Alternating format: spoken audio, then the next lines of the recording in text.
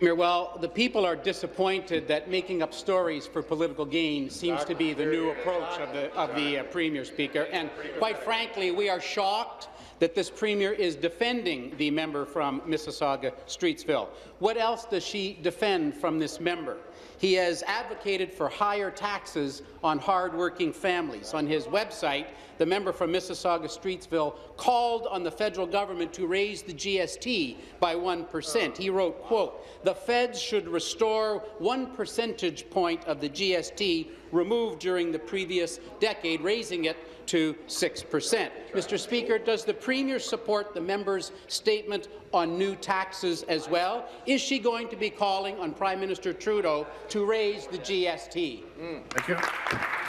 Very much, Mr. Speaker. Well, I invite the member opposite to read our budget, Mr. Speaker. I invite the member opposite to look at the policies that we're putting in place, Mr. Speaker. I invite the member opposite to talk to the people in his community who are looking for childcare, who are looking for mental health services, Mr. Speaker.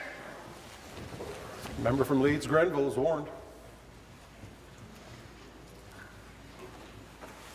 Finish, please. Who are working on minimum wage, Mr. Speaker. I invite the member opposite to talk to those people and ask them their thoughts on getting more support. Mr. Speaker, we know that this party is capable of cutting billions out of the public service, out of education, out of health care. They've done it before, Mr. Speaker, and they would do it again.